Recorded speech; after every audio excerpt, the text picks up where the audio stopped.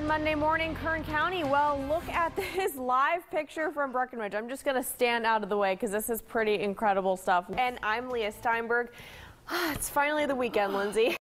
Hey everyone, yeah, if you want to head out to that race, should be fun, but you might need a light jacket as we are tracking some rain here, especially in the Kern River Valley. I want to zoom you all the way in. And I'm Lia Steinberg. Before we get to the goal, let's get to the forecast. I've got my shoes off, I got my feet in the water. It's so nice out here, and it's a great way to cool off because we are expecting record heat this weekend. We're live though in downtown Los Angeles. If you're heading that way though, be careful of those winds, especially over the Grapevine. That's where we're seeing our gustiest winds at the moment. Just south of Pine Mountain Club, headed straight toward Taft and toward the I-5 right now. So if you are headed north or south on this highway, please be careful as we could see some significant flooding in the area. I stopped the clock Monday night at 8:30 p.m. is when I think the storm will be the most impactful, at least for the county. So as you can see from our Pacific Storms map, this ridge of high pressure is really going to keep things nice and toasty for us over the next several days. No marine layer in sight if you're heading out to the coast. Get out there. It's so nice. This area in yellow indicates some cloud to ground lightning thunderstorms. So this could be a very dangerous situation for drivers. It is starting to rain out here and the dark clouds are beginning to roll in. The whole entire state is looking beautiful,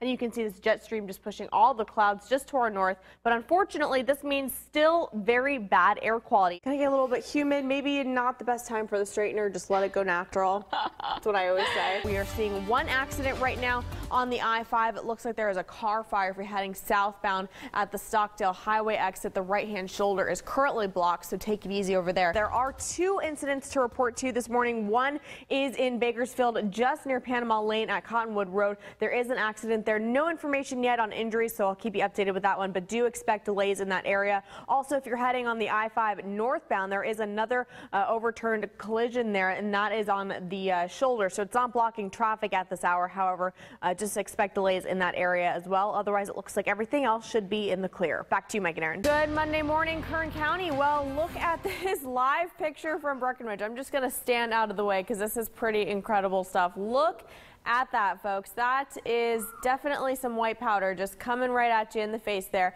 And we just got word that El Cajon Unified School District is on a 2-hour snow and ice delay. So those folks can just take it easy and enjoy that snow up in the mountains there. As we take a look at our storm chill Doppler, here is where it's really coming down, mostly near Vegas there this morning. But as we zoom into our area, we are continuing to see some very heavy downpours, especially up in the mountains this morning.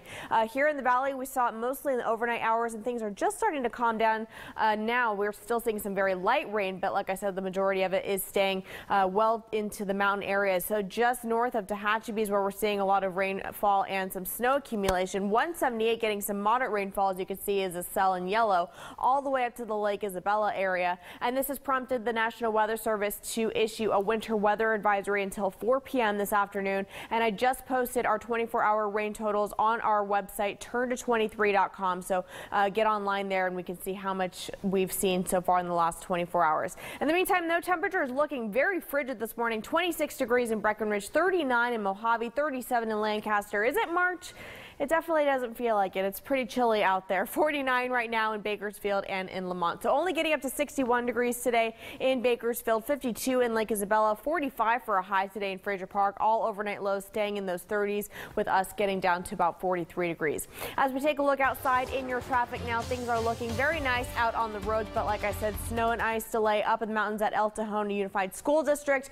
Otherwise, everything else is looking pretty nice, but definitely take it easy with those slick roads. Back to you, Mike and Aaron. But I want to start you off with this beautiful photo from California City sent in by Lydia Welsh. Thank you so much for sending this in. If you have photos like this one, find me on Facebook and Twitter at Lia Steinberg 23ABC. I'd love to see what's going on in your area. So it's going to be a very, very active scene today in the weather. We're expecting some thunderstorms today all the way through Wednesday. Blowing dust and flooding is a possibility, as well as some high humidity, and those hot temperatures continue on today. All thanks to a big ridge of high pressure in the southwest brought a lot of thunderstorm activity in the the Phoenix area, and now it's all beginning to push west into California right here in Kern County. As a matter of fact, as we take a look at our storm shield Doppler, most of these storms are moving in mostly to the eastern portion of the county near Ridgecrest and California City. Those areas in yellow indicates thunderstorm activity, so like right there is where we're getting to see all of those thunderstorms beginning to roll in, but we are expecting most of that to happen by the afternoon. Zooming you way into the county line, most of the activity is happening just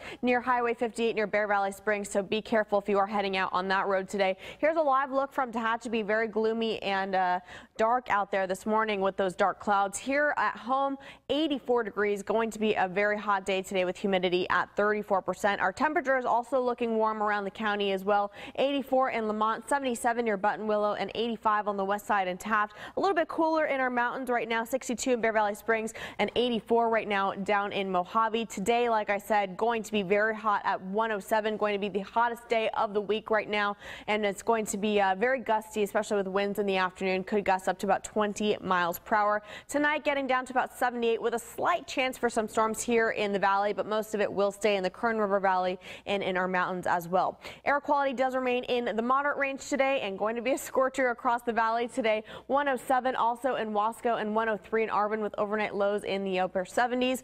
In our mountains today, 101 in Lake Isabella and 93 in Tehachapi. And as we head into our deserts, can't escape those triple digits in Ridgecrest today at 105 and 102 in Edwards Air Force Base. Let's take a quick look at that 7-day forecast because today is going to be the worst day of the week. Luckily calming down a little bit just by the end of the week, but still in those triple digits throughout the rest of the week with overnight lows staying in those 70s. So just pack the water and be careful if you are heading out on the roads today. Humid today and tomorrow in the Kern River Valley and dipping down into those mid-90s by the end of the week. And in the mountains, a 20% chance of rain by Tuesday and dipping into those 80s by the end of the week. Let's take a look outside in your traffic now. Things are looking not too bad out on the roads there this morning as you begin to head out for work. Looks like everything should be in the clear. Just be careful of some possibility of some blowing dust by the afternoon. Back to you. It was another wild weather day in Kern County with heavy rain, wind, and even a landslide that shut down Highway 178.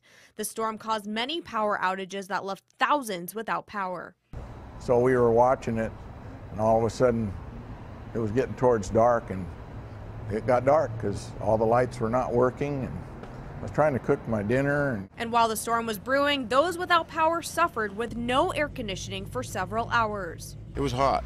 It was hot, so it wasn't good. Everything was flooding.